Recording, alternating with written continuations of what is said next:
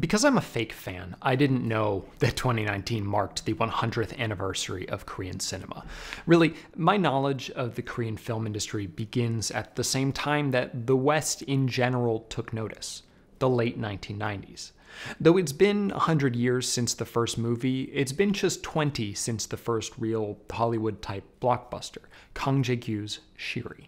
That film came during a new wave that would bring the country to international acclaim, particularly from the likes of newcomers Bong Joon-ho and Park Chan-wook, both of whom released their debut features in this early period.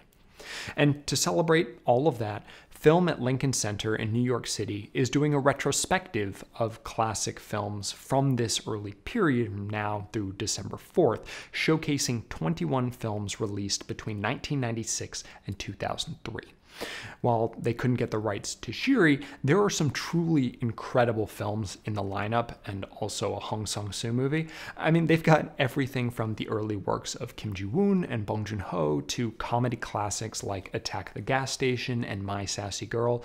There are 3 Park Chan-wook movies, including Oldboy, which is excellent, but also possibly the least exciting entry other than that Hong Sang-soo movie. Look, I just don't enjoy Hong Sang-soo movies very much. I once got into a bit of a back and forth with High Life director Claire Denis about this, which was super awkward, and afterwards she asked the PR guy who set up the interview if I was okay, so that was a lot. Because everyone knows Oldboy.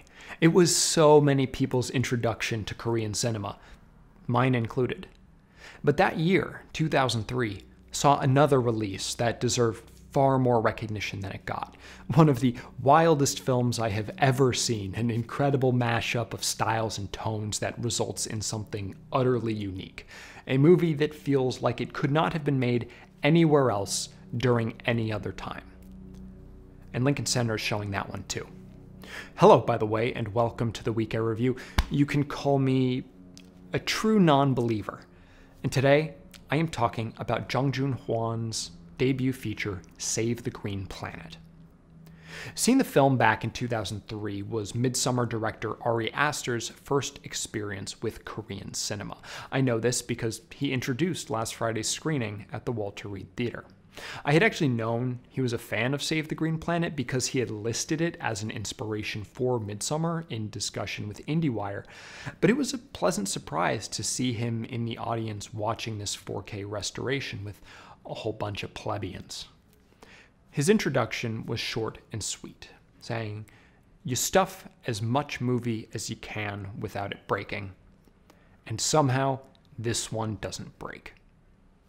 Save the Green Planet follows Lee Byung-gu, played by Sympathy for Mr. Vengeance's Shin Ha-kyun, a man convinced that aliens have invaded from the planet Andromeda and must be stopped.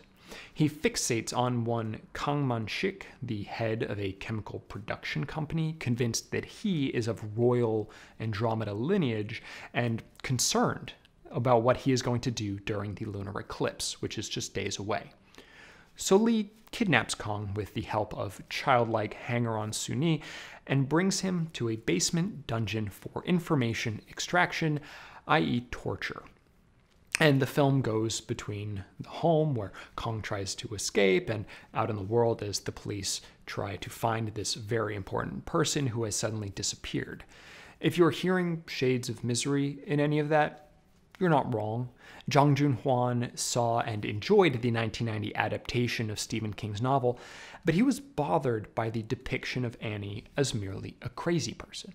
He wanted to take the idea and flip it on its head, telling that story from the perspective of kidnapper rather than kidnappee. He later came across a website convinced that Leonardo DiCaprio was an alien looking to conquer the planet by seducing all of its women, and saw an opportunity to smash these ideas together. And Save the Green Planet is all about smashing ideas together. There is no way to distill its experience into any simple descriptor. You can't even classify its genre because it's damn near every one. It's comedy-ish, drama-ish, horror for sure, and at least sci-fi adjacent. It's got bonkers animation and police procedural stuff involving fate and coin flips, and even a brief moment of wirework kung fu. If you want it, this movie has got it. And somehow it works. The transitions from one part of this bizarre patchwork to another aren't always seamless, but the jarring nature actually serves the narrative, because you're never sure what's going on or what is real. Critically, you don't know Lee's true motivations. Clearly, the man suffers from some kind of mental illness that causes hallucinations, and that he takes prescription meth to handle. And Kang's company appears to be the reason that Lee's mother is in the hospital in a vegetative state, giving him a reason to kidnap and torture this man beyond any kind of delusion that he may be suffering from. This tension is the film's driving force. Because you want to believe Lee, if for no other reason than he is the protagonist. Also, Kang is a trash person. The first time we see him, he is drunk and stiffs a driver on his fare, and then threatens the poor guy when he tries to get what he's owed. I mean, is that enough to enjoy a person's crucifixion? Maybe. Oh yeah, Kang gets crucified, sort of, and it leads to easily the most disturbing image in the entire film, and one on par, I think, with the cut Achilles tendons in Sympathy for Mr. Vengeance, which make me shudder every damn time I see it, and I imagine will be even more horrible when I see it on the big screen during this retrospective. But that brings us to the point in this review where I need to talk openly about how Save the Green Planet ends, because you cannot discuss this movie without talking about that ending. I think it's one of the all-time greats. Ready? The decision to validate Lee's rantings is probably my favorite final turn in any movie ever. It is a perfect twist that isn't actually a twist at all. The protagonist of this film, now dead at the hands of the monster he tried to save humanity from, had been saying for 2 hours that this is who and what Kang was. From the opening moments of the film, we had been told that he was Andromeda royalty. The surprise is outside the narrative. You don't believe Lee because you know he is delusional, and because the things he is saying are so beyond comprehension. Kang doesn't seem quite normal. His multi-minute urination is, shall we say, odd. So is the fact that he survives the high voltages that Lee tells us regular human cannot. But are we to trust a madman? You get caught up in Occam's razor, convinced that the simplest answer is the correct one. Kang is a bad person, but innocent of the charges being levied against him. I mean, this is a Korean thriller. People getting undeservedly tortured is basically the free spot on that bingo card. And no matter how weirdly stylized this movie is, it's not that weird, right? But of course it is. And the reveal is just so inspired, coming as it does in 2 parts with one last curveball in between. The way the alternate history mixes imagery from the real world, the Bible, and 2001: A Space Odyssey to tell the story of how humanity came to be under the watch of these aliens is mind-blowing. And you think, whoa, Lee was right. But it's so out there that when Lee realizes that all of his books detailing said history are strewn around the room, you breathe a slight sigh of relief. No, it's the thing you thought it was. And you continue to think that until fucking alien lasers rain down from the heavens. I remember my shock the first time I saw that, the final confirmation that Lee was right the whole time, and that this was actually a sci-fi movie. My jaw dropped, and I laughed for 4 straight minutes. In the theater, I got to soak in the gasps and at least one no way of the unexpectedly large 9 p.m. audience. What makes the whole thing even wilder is how bad the visual effects are, particularly now that the cleaned up 4K restoration doesn't hide things the way the low quality DVD transfer I was used to did. Everything practical looks fantastic, and so the already bad for 2003 CGI is much more apparently awful. You can't not notice it, But there's something kind of endearing about these early attempts to use a technology that was nowhere near ready, you know? The man audacious enough to do this ending wasn't going to be stopped by some weak sauce render farms.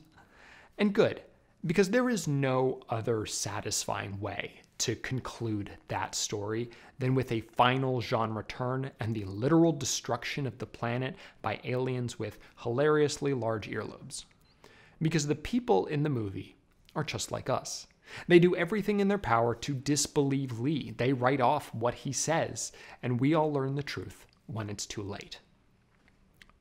But as the audience, that's wonderful. Because the most shocking thing of all is something I've said before, that it works. Honestly, it is unfathomable that any person could pull off this particular pastiche, and yet it was done. And in Joon-hwan's debut, no less. It seemed to announce the presence of a truly vital new voice, one even more wildly experimental than his better-known contemporaries. But it would be 10 years before Jang would make another film. 2013's hwa-yi is good. A thoroughly Korean, which is to say extremely bleak, action thriller about a young man who has visions of a monster attacking him, realizing that the various murderous men he calls father kidnapped him when he was a child. Sure, slightly out there premise, but the monster doesn't pay off in any unique way, and in general, the only indication you have that this is the same man who made Save the Green Planet is the name in the credits. It's good. But even that is disappointing. His next film, 1987, When the Day Comes, is a better movie, but even less unique. Based on a true story political thriller about the killing of a protester by the police and the subsequent attempts at a cover-up. Both are worth seeing, but it's clear that the lightning Jang captured in the early 2000s has been lost. And that's a damn shame. But at least we still have the bottle it was captured in. 9.0 out of 10. Thank you so much for watching, and thank you particularly to my patrons, my mom, Hamry and Marco, Kat Saracata, Benjamin Schiff, Anthony Cole, at Blasian FMA, and Magnolia Denton. If you like this video, that's great. If not, I'm sorry. If you want to see more, please subscribe. I hope to see you next week.